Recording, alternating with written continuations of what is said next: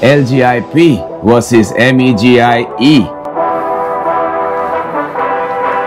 I think we are okay. Looks okay, ready to go. Let's open up the notes and yes. Hi. So good evening, good morning, or wherever you are. And so this is the first time, so excuse all the hiccups, all the miss outs on the way. And this is something new, as you can see out there. So today is ethane versus propane, LGI-P versus MEGI-E. Do you know what all the differences are? And today I'm with a special guest out here. This is my colleague from my past life, from my previous companies.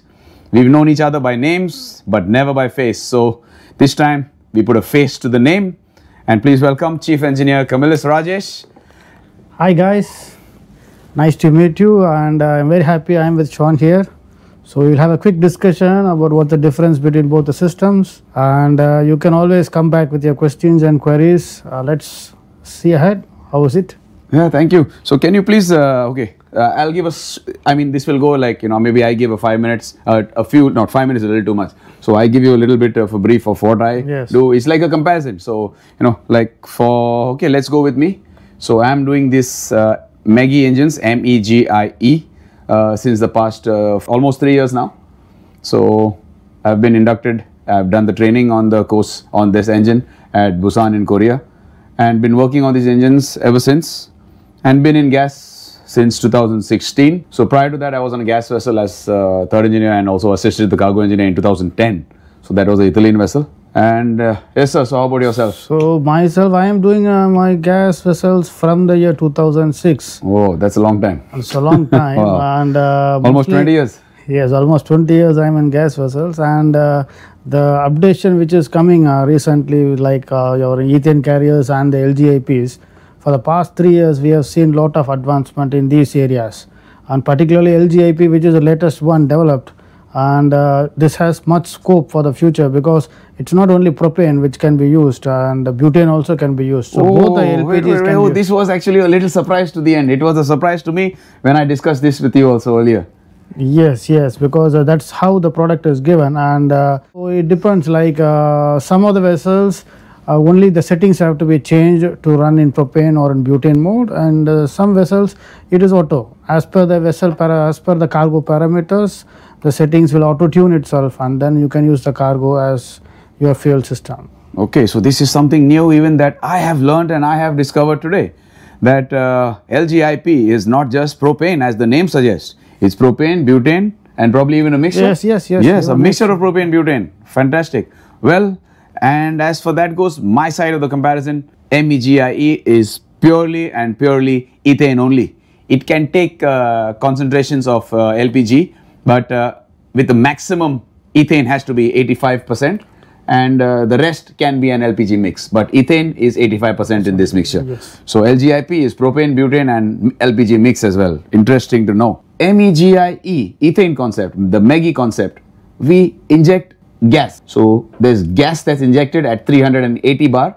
380 bar ethane gas at about 45 degrees is what is the standard temperature, plus or minus 5 degrees. So gas 380 bar, 45 degrees. And what is injected in your? Okay, now you see the pressure built up from the FGSS system is only 28 bar. Okay, so it's 28 bar, which has been boosted up in individual FBIVs given in each unit. So the name itself, that means LGI-P means liquid gas injection. Yes. So liquid reaches the injector at 28 bar, and then from 28 bar you raise it in each FBIVs which is provided for each unit. Can I know what is FBIV? Fuel booster injection valve. Yes. Okay, so fuel booster injection valve raises the pressure to about 900? No, it raises about 450. 400 bar is injected at that pressure. Wow. So that's the basic difference. So LGI-P, you have liquid at about 400 bar in the engine, whereas here you have gas on ethane engines, gas and 400 bar into the engine. And what would be the temperature? The temperature settings will be around 35, 40 degrees. Okay, fantastic. And let's do one more question before we put this video out and have your comments and your questions to ethane and LGI-P. So one more last question. What about bunkering? Bunkering or tank configuration, how is that? These vessels usually will have one tank as a designated bunker tank, That is, let us take for example, maybe a number 3 cargo tank has a partition and which is having a capacity of 3600 cubics, like what's the maximum capacity the bunkers can be taken along with the cargo. This will be designated by us with the charters, and the cargo once taken, the BL will be given by the chief officer to chief engineer, saying that this is the bunkers loaded for this vessel. Okay, so that means you mean bunkering of this vessel is internal. The chief officer is the bunker barge and chief engineer is the vessel. So chief officer hands over bunkers to the vessel. Yes, with whatever quantity bunkers received. But I've seen some ships with a deck tank. So is the deck tank as a part of bunker tank in LGI-P? Usually they give only one of the cargo tanks. Cargo tanks, okay. Yes. And the deck tanks can be used, but usually right now the design is such that one of the tanks are given as a bunker tank. Okay. With a partition. Okay. So where... which can be used as a cargo tank also. Okay, yes. So that was my next question to you. In case you don't end up consuming your bunkers or the chart, because ultimately the fuel belongs to the charterer. So the charterer, when the charterer asks you that do not consume bunker, please return the bunker. So how would it return from that tank? Because is there they have a bulkhead valve? Yes, okay, so just a bulkhead valve. Yes, the bulkhead valve holds in between both the tanks, and if you want to use it as a cargo, then just equalize it so that it's a cargo part. And if you want to use a bunker, you close it. Okay, so that means the vapor space of this cargo tank and the bunker tank, is it the same? Yes, it's the same. So the vapor space is the same. So it's just like having a centerline bulkhead. Yes, centerline bulkhead. So in this case, you have another bulkhead for this particular bunker tank. Yes. Okay. So now the difference in ethane. In ethane, I've done 2 different ships from 2 different yards. So it depends on the configuration of the tank. One yard had tank 3 and 4 to be used as a bunker tank. I mean cargo tank 3 and 4. There's no individual tank. There's no separate tank. Either I can use cargo tank 3 or cargo tank 4.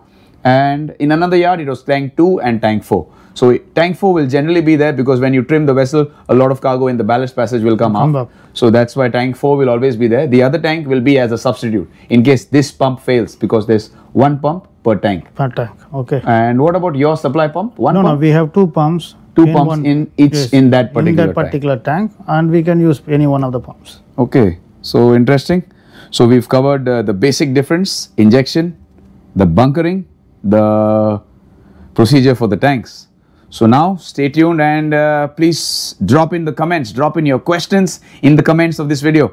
So in this week, probably once we reach at about 20-30 questions or even more, we will go ahead with what the people say. Yes. What do you say? Yes, we'll go ahead with the questions. All right, so thank you very much. Thank you guys. Thank you for making up a very big thank you to Chief Engineer CAMILUS for putting up to my craziness, putting up to my all this drama. But hopefully in one way we can share our knowledge, share our experience. Yes, nice to be with Sean. I have learned a lot from him. Okay, we also look forward to learn from you guys also. Yeah, because a lot of your questions, there will be a lot of answers to your questions what we just don't have at the top of our head. We might have to actually think back, read the manuals and then give you the accurate details. Yes. Because we believe in sharing knowledge. Chief Engineer has shared a lot of his experience with me, and it's just fun. It's just fun. It's just not a lot of all talk and no show. Yes. So okay, thank you, sir. Thank you very much. Okay, thank you very much. Okay, see you guys. So remember this and this. Take care. Bye bye and stay safe.